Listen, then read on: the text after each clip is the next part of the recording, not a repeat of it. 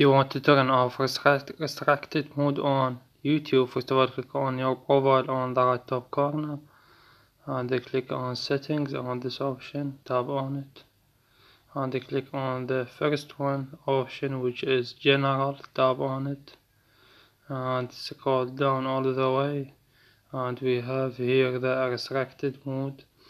And YouTube said if you want to turn off this helps hide potential mature videos. No filter is 100% accurate. This settings only applies to this app on this device.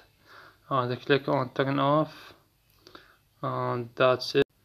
And also you have to make sure your age is 18, not under 18. And that's it. Please leave a like on the video and subscribe to our channel. Thank you.